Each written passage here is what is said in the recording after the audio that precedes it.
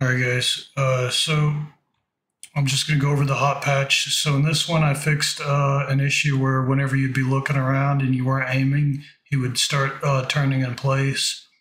I also fixed a problem where if you started aiming and you were looking behind him or off to the side beyond 90 degrees, he would slide around a lot.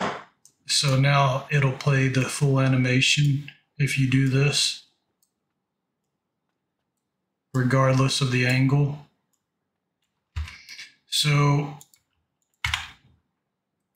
also, if you turn real slowly, he'll still stay grounded, but it doesn't take much before it starts releasing the root if he exceeds 90 degrees.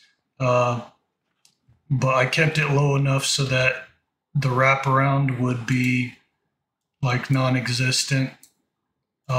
If you feel like it's still wrapping around, let me know and I'll hook this back up. But basically, I'm actually just leaving this disconnected because it's more performant not to do interpolation. And I don't really feel like it's really that necessary. Also, I'm not doing this either. So I'll go ahead and go over this. So on the character blueprint, whenever you're looking around, I'm capturing this yaw value because X is when you're moving the mouse left to right. And if the absolute value of that is greater than 0.5, then I'm just going to release the root. You can try increasing this. If you increase it up to 2.0 or around that value, then you're definitely going to want to reconnect this right here.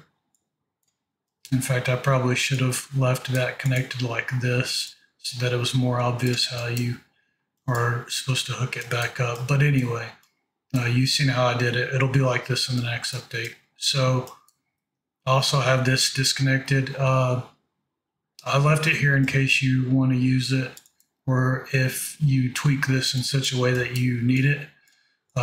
This is also disconnected still. This is what actually is using that value that's being calculated back here. So I created a blueprint thread safe pure function here.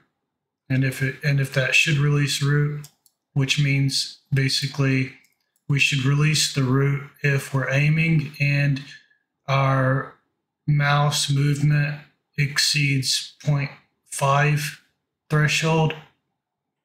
Now this actual value goes up to like 25.0. So I've seen it as high as 25, maybe even 30.0. So that's when you're rotating your mouse real fast. That's when you're moving your mouse real fast.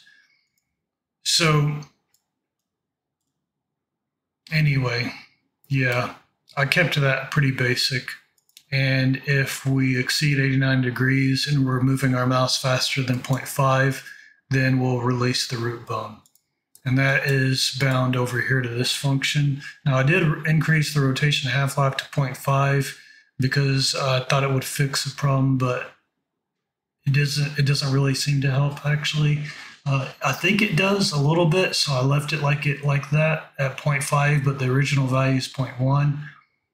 And I just have this max rotation error bound to that pure thread safe function. So anyway, that's basically the rundown. I made sure that everything was categorized in here now. So that stuff that's related to the aim offset will be under the aim offset right here. You'll find that get max rotation error. And over here, I have it under the aim. The once release root is going to be under the aim.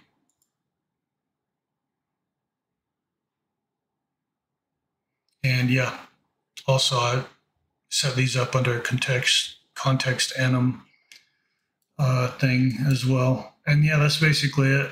That's the only thing I changed on here. So I was just going to update you guys on that, and I'll see you in the next video.